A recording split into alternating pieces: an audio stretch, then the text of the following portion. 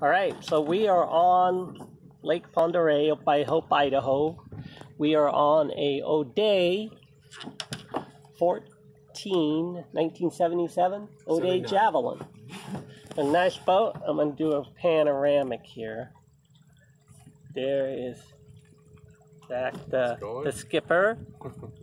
And then here is beautiful. There's so much wind out here. I'm just going around. Sorry, getting a little wobbly here. The bow. And here's our sail. It's an oldie but goodie. We got a little battery down there. And we come back around. And there's our little electric motor. And we're just hanging out here. We did sail a little bit, got a little bit of wind. But that's about it. So just a nice day on the water.